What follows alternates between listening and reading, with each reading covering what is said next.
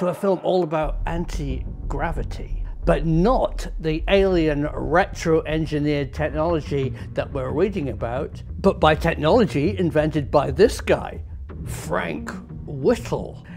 You might well ask, but yes. The turbojet anti-gravity machine. And here it is, pioneered by Richard Browning. Richard and his company Gravity have come up with a flying wingsuit using thrusters. The strap-on suit uses 5 small turbo engines to overcome the weight of a human and the weight of the kit and the fuel. The 5 engines generate over 300 pounds of thrust, propelling the pilot in the air. Oh, I really want to go. Please, please, can I have a go, please, Richard? Richard Browning's background is interesting. He's a reservist Royal Marine, and now he's come up with an application that the Royal Marines could use. Watch this.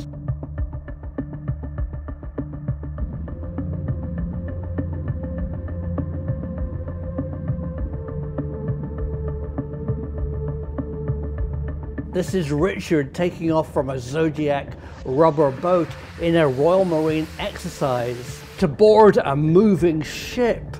Wow!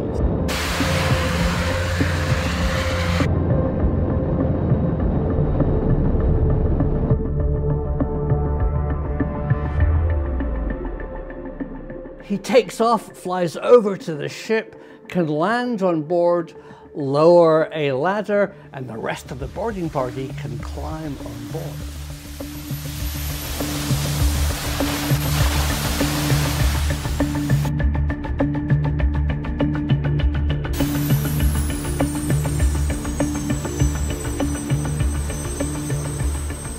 So forget your rotating mercury thyroids in a UFO. Just strap on 5 micro-turbine engines, powered by kerosene or jet fuel, same stuff, and fly. Well done, Richard and the Gravity Company. Maybe it's an ideal way for me to feed the goats. The truth is up there.